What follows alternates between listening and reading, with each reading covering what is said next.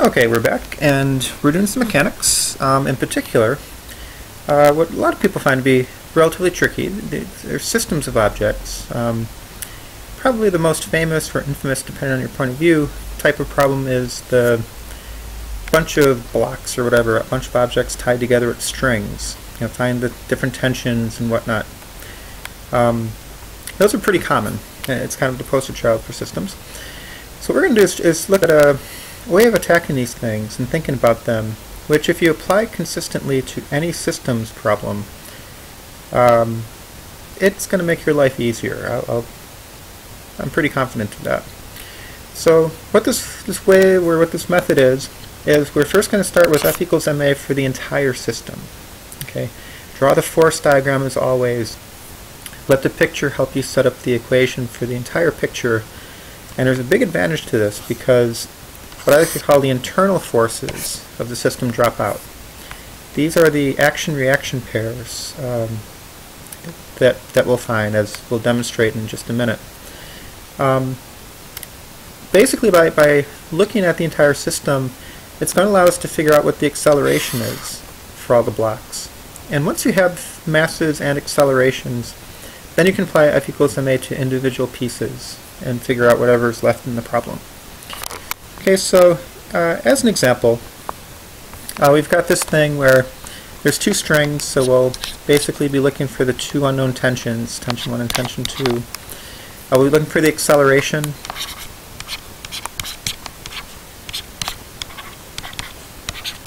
Okay, so basically there's three unknowns here. Yeah, this is a pretty common sort of problem. So now three equations usually means three unknowns. I should say, to solve for three unknowns, you need three equations. But the way we're going to approach this, let's just go ahead and do what we should always do first, is actually look at the picture, think physically what's happening. Okay, the forces. We've got the hanging weight, but then we've got this tension 2, which is trying to slow it down. Now for this example, we're using the also very famous massless strings. We're using massless and frictionless pulleys, so the pulleys don't spin, things like that. It simplifies life a little bit. Okay, so now as you go to the M2, we've got this tension trying to pull it downhill. We've got a piece of gravity going downhill. M2g sine of whatever angle is, theta 2. And now we've got, trying to slow it down, we have tension 1 pulling uphill, and we also have a friction force. Okay. Those are the four forces that would affect the motion for M2. And now M1, we've got tension 1 trying to pull the hill. We've got a piece of gravity, M1g sine of theta 1. And we've got a friction force there as well, trying to slow it down. Okay, so those are all the relevant forces. It gets messy in a hurry. The more objects you have, the more forces you have, of course. But now we're going to set up F equals ma for the system.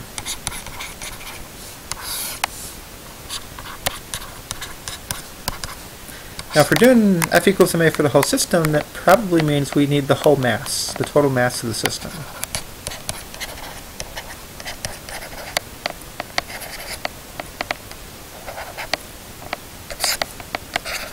And all three have the same acceleration since they're tied together.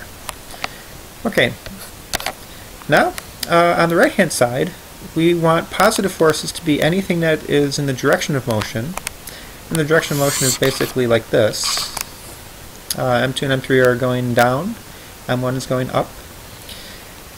So looking at our force diagram, we literally can go start at one end of the line, down here the hanging one for example, and just look at your arrows. Anything in the direction of motion is positive, anything going against the motion is negative. So we've got that gravity minus T2. Okay. Then we go to the next block. Now here, this is what I mean by internal forces. I would call this tension 2 an internal force. because in one direction it's trying to slow you down, but on the next block it's trying to speed you up. By doing the whole system, it drops out. That's why we do this as a first step. But we also have that downhill gravity is a positive force. The friction and tension 1 are opposite the motion, so those are negatives. Okay, and that's it for that block. Now we go to mass 1, and there again, there's an internal force. Tension 1 is trying to make that one go, so that's going to drop out of the system. And then those other two forces, the friction and the downhill gravity, are negative forces on that block.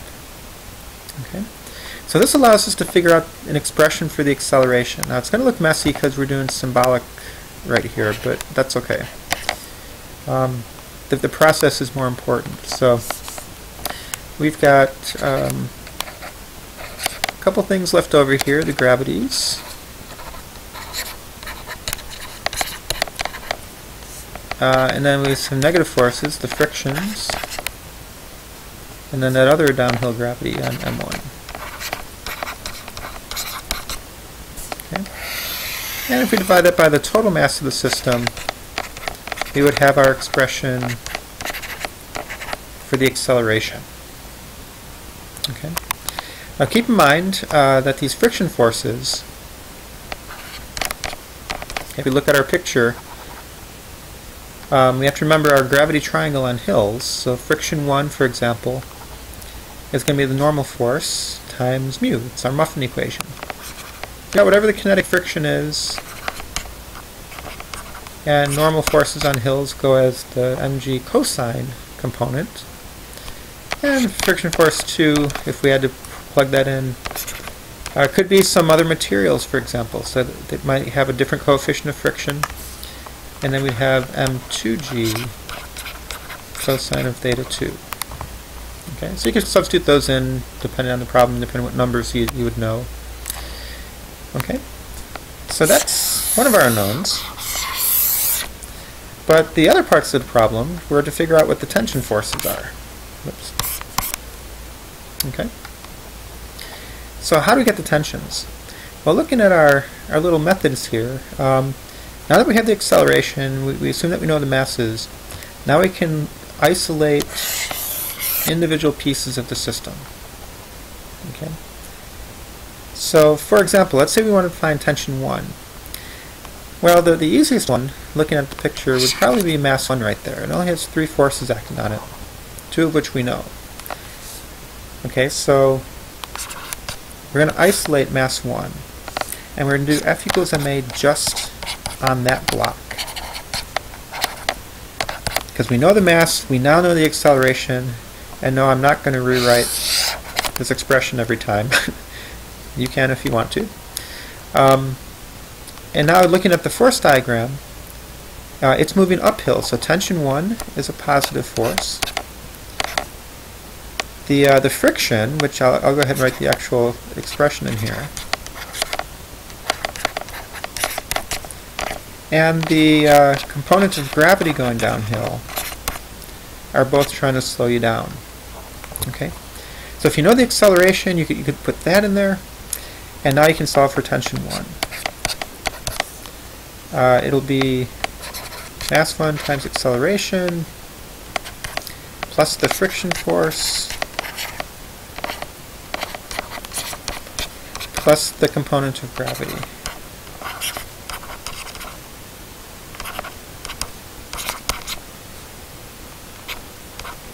Okay. So there's our second unknown. Works out very nicely. Now to find tension 2, you could use either one of the other 2 blocks, M2 or M3. Obviously it's looking like M3 is the easier one, so choose that. It's only got 2 forces acting on it. So I'm going to isolate M3 and do F equals ma. It'd be the same acceleration expression, or the same value. And now in that case, it's accelerating down, so the weight is going to be bigger than tension 2. And we can solve for tension 2.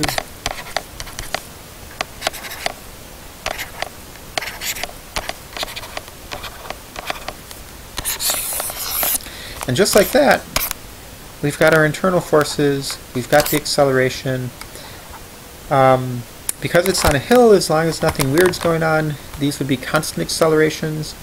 So we could say things like, well, in 3 seconds, how far has everything moved? How fast is it going after 3 seconds? Things like that. We could do a bunch of constant acceleration type problems if we wanted to. And all that stuff would be known now.